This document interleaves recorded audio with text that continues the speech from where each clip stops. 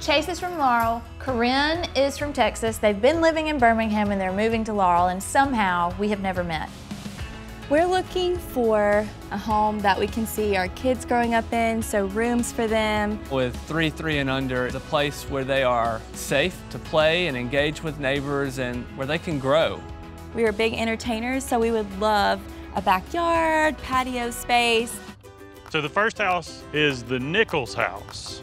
Looks like Mama's house with 2 front porch swings and plenty of front yard space for babies. Mickey Nichols built this house in the early 90s. He used to be a sheriff's deputy. This house is 3 bedrooms, 2 baths, 2,500 square feet, and it's listed for $300,000. And this one comes with 2 acres. Welcome to 1991. All right. What do you like? I love the ceiling height. That was a great surprise when I came in. A lot of times in the early 90s in the living room, they would vault the ceiling. And here it's not vaulted, it's just really high, and I love that. So in here, just like a light update would make the room feel so grand. Absolutely. The carpet is what really dates the room, and I think the chair rail too. Yeah. And if you took those out and you put in new LVT flooring that would carry into this dining room, and we whitewash or lime wash the brick on the fireplace and pull out the insert, new paint, and new lighting. Some families would rather have like a casual eat-in kitchen. I know you want a dining room. Yes, that is very important to us. We want the largest table we can fit in a dining room. I mean, this house is kind of made for that. And also there's a big surprise in the backyard that we'll get to in a minute. Okay. So for these 2 rooms, it'll be about $10,000. And then the kitchen's a little bit more. Yeah, you can always expect a kitchen to be more expensive. Welcome to the 90s. Again, this is that vaulted ceiling I was talking about. It's nice though. It is. Yeah, I like it. Everything feels like the 90s. Is that the surprise, the pool outside? That's it. Oh my goodness, look at that. It's kind of like an entertainer's paradise, which is really so is. cool. I love that. I feel like it's perfect for y'all in that way, since you are all about community and having people over. The only thing that's not about you in this house is just the look of it. Yeah. And we can change that easily, I think. Here's what we do. I think we delete the peninsula and the tile floors and build a new island that squares the kitchen up. And then you could build in the refrigerator right here where the oven is. We could use these cabinets that are here if we painted them to make them more your style. And you could get quartz countertops, keep your oven here, and then you'd have all this space and plenty of room for a breakfast table over in the windows. 2 acres is great. I feel really removed from neighbors, community. And I know that's important to y'all, so the next house we're going to, lots of neighbors, it's in the middle of town. Okay. Let's go see that one. Yeah. This house right here, this is the Farrier house. Ooh. Oh, I love this. All right. It's a big house. We could lose our children in there. It's 4 bedrooms, 2.5 bathrooms, 3,900 square feet. But it's listed for $305,000. So very comparable price range. Wow. Yeah. It's got some personality already. Yeah. The crazy thing, my mom grew up on this cross street. Okay. And so this is cool. This is really cool. Very formal house. It is, but wow. Love how open it is. I love the floors. How do you feel about the formality of this house? Because from everything I know about your style and your taste, it's a little more casual. I kind of like a balance between both of those. The colors are very casual. Slime green. All right. That is the early 2000s special. And then this dining room straight ahead, you love a big dining room that's grand and beautiful. How do you feel about that light fixture? No, that's way too formal. Okay. Yeah, way too formal. So these 3 rooms, $5,000. All right. Yeah, let's talk about the kitchen. It's very unique. It's got some cabinetry that I've never seen anywhere else. See, I'm very curious to know what you think about the floors, because I like checkerboard floors. Oh, wow. Erin likes the floors. I am in love, or I don't want to say I'm in love with these cabinets. I'm borderline obsessed with them. They are very custom. Open this pantry. Yes, there's just like a lot of storage space and useful space. I love that. And that's why we were planning to keep them, by keeping the cabinets. And if you just update the flooring, the appliances, new countertops, go with a stone countertop. It would be about a $25,000 upgrade on the kitchen. Honestly, I would say leave it. Here's what I think we need to do. We lose these 2 closets on each side of the doorway, and we bring the doorway out into the hall. Seal a little of this hallway space, pull out all the pink pastel tile and the wallpaper, and build a new walk-in shower to the left when you come in, and then a freestanding bathtub under the windows, and on the right have a double vanity, and you could have a toilet tucked away where you can't see it around the side of the shower.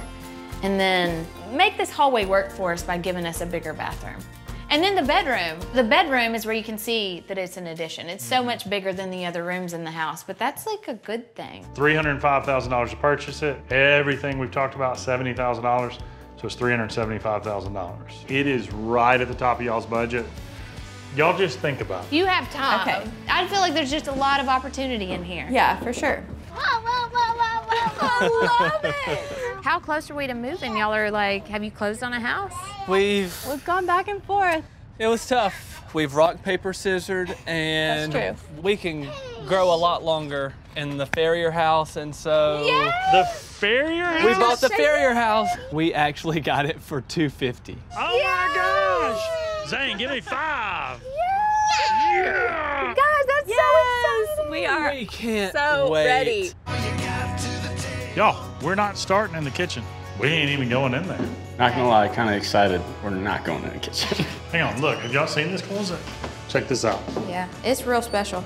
The closet is a whole bag of tricks. Erin, say the magic word. Presto changeo.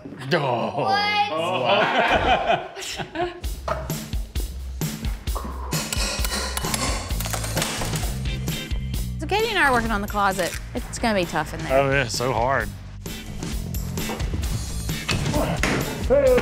You might even get a little bit sweaty. Maybe.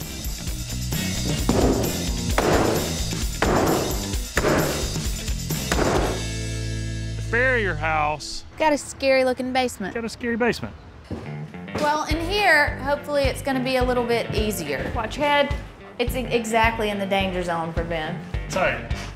Yup. I want to save some of this parquet For what? because I'm going to build a puppet theater. Out of parquet floors? Well, this will be the stage. I like it. Let's do this.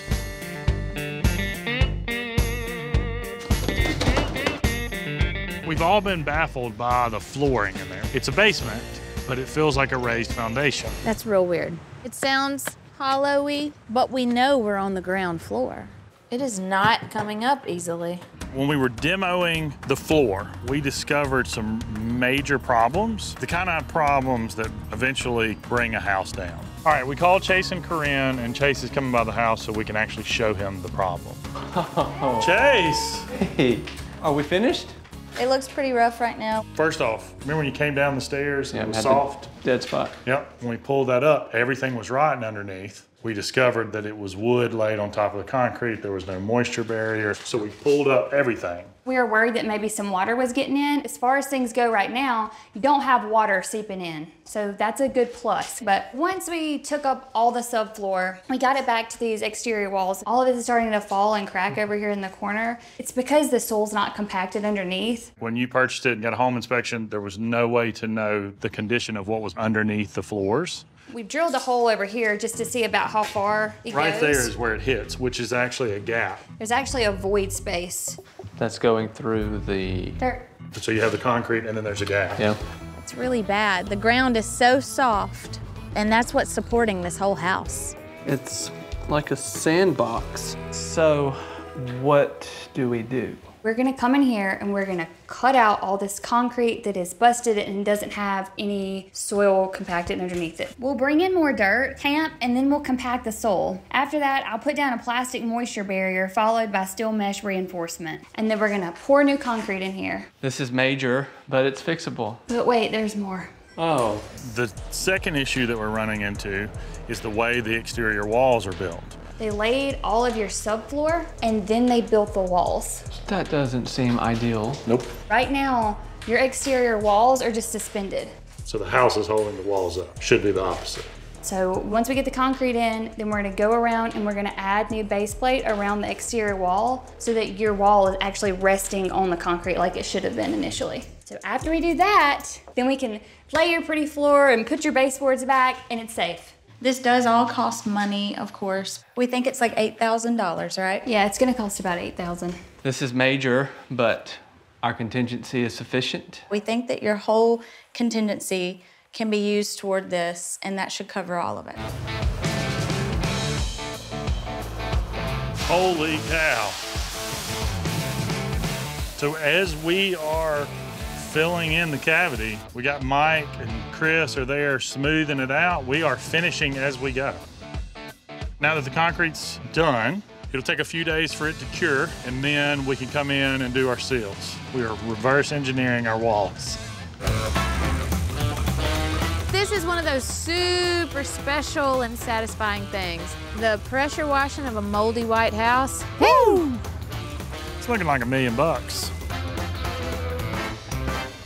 Their new bathroom is coming together. That framing going up. I still miss the pink. That tile was cool too. But it's okay, it's gonna be great. It's gonna be a fresh, whole new look. So next we gotta paint the trim and the front door, and that's where the house is gonna change personality a little bit. Chase and Corinne's house before was just very black and white, which didn't feel like their personality at all. There's warmth about them. They think childhood literacy is very important.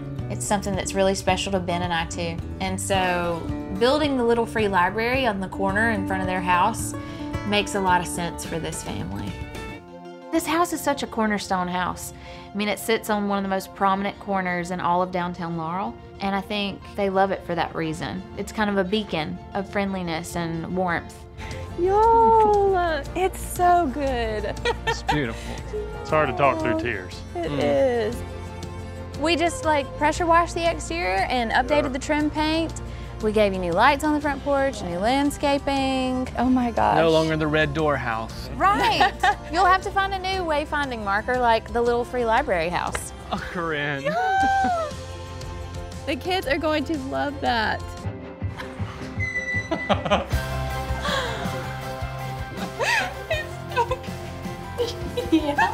Oh my gosh. It's perfect. Thank you so much. I'm not crying. It's comforting.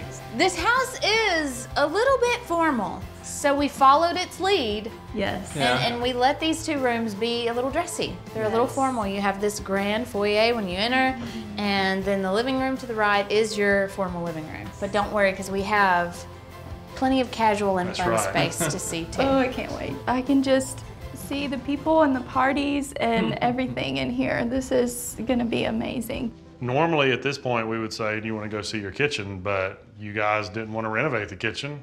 So do we want to go see the dining room? The dining room, Yeah. yes, absolutely. What? Surprise! Wait, is that from That the came house? from my mom. Uh-huh. Yeah, that's your grandfather's piano. I hear you want to teach the kids how to play the piano, so I now do. you can. You've now taken two things from my past and making it my future and my baby's future, and it's just, Oh, you got it. it's perfect. Oh my gosh!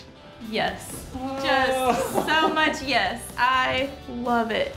The pink is gone. It's gone. Serene, soft. We were able to give you a bigger bathroom. Yes. Okay, so my favorite part, these floors. They're it's They're amazing. beautiful. It's tile. Nuh-uh. Isn't that wild?